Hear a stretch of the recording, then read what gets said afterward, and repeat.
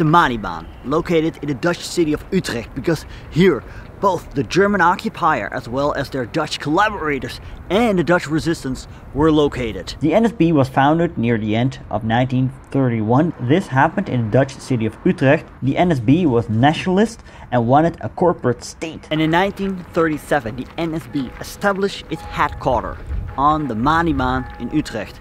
In that building, Malibaan number 35. On number 25 there was the NSB Finance Department, and on number 27 there was the Membership Administration. Number 53.